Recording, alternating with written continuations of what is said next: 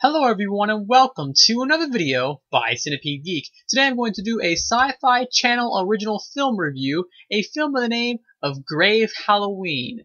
And without any further ado, let's go and get to it, shall we? Grave Halloween was released on October 19th of 2013 on the Syfy channel. And they release about 2 to 3 films every month, and is directed by none other than Stephen R. Monroe. Stephen R. Monroe has directed many other Syfy channel television films in his career.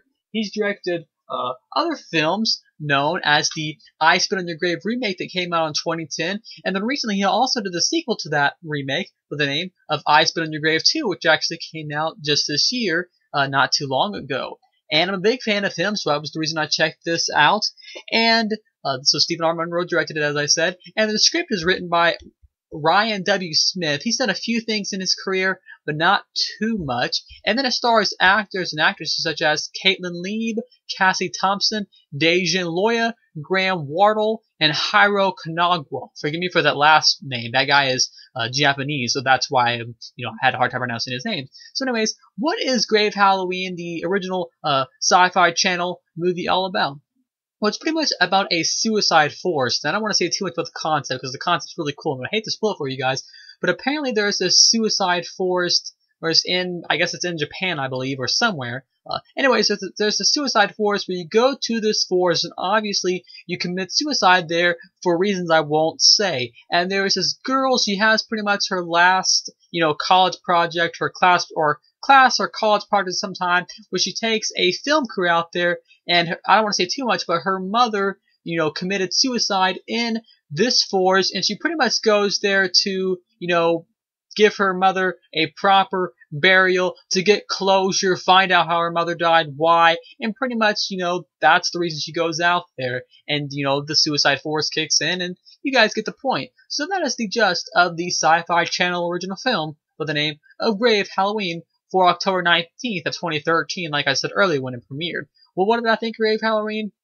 I absolutely loved this film. As I told you guys earlier, I'm a big fan of Stephen R. Monroe. No, I have not seen all of his films, but I have seen a good chunk of his. I've seen both the I Spit on Your Graves 1 and 2, and I have reviews of both of those. You guys want to check that out in the comment board below. Love those. Those are probably still my favorite films for him. But Grave Halloween was another great addition to his films. Let's talk about some of the reasons why I liked it.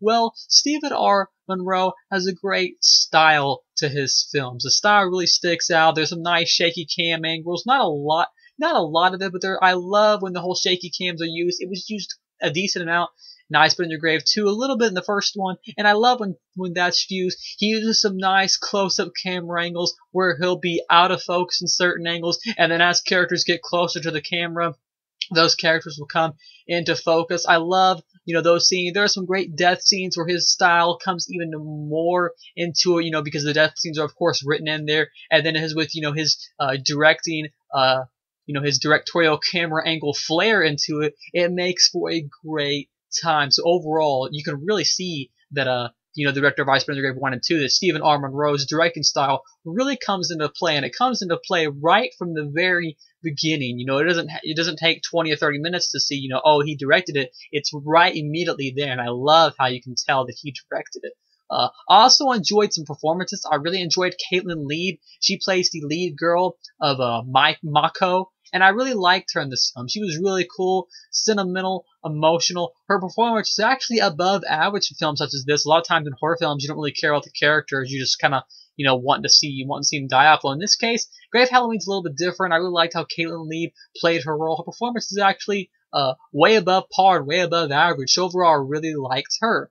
My second favorite character was an actor by the name of Hiro Kanagwa, the Japanese actor playing the character of Jin. And his character in the film, giving me a little spoilerish there, his character was really cool. There's a twist used at the end, big spoilers coming out, where you actually find out that he was the one laying on the ground. He was never alive. I guess it was like a ghost of some kind.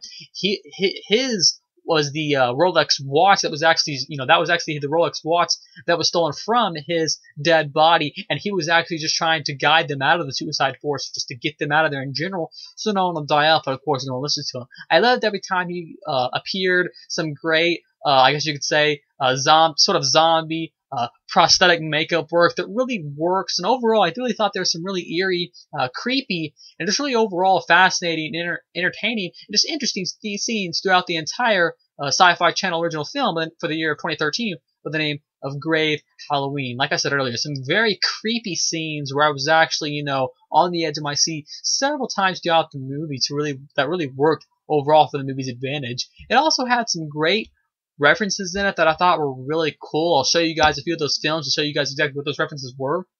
There was an obvious reference to the Evil Dead film, and spoilers coming up if you haven't seen it. If you're a horror fan, I'm sure most of you have seen it.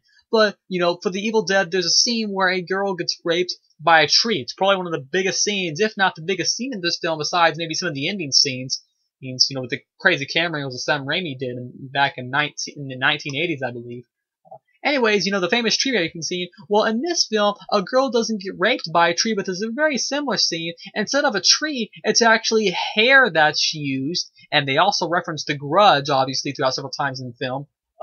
But anyways, a girl, imagine a girl that looks just like The Grudge, and her hair actually begins to grab this guy's arms, and he doesn't get raped or anything, but his arms get grabbed, and then it just kind of pulls his arms apart where it separates his arms and legs from his torso, and all that's left afterwards is his torso. Stephen R. Monroe's directing style sticks out again in that movie. But with a great script also written by Ryan W. Smith. Without that script, those death scenes wouldn't be there. So the script and the overall concept of the film, premise and setting, is great also. Just want to show that guys to you, though, letting you guys know that obvious Evil Dead reference that was really cool to see.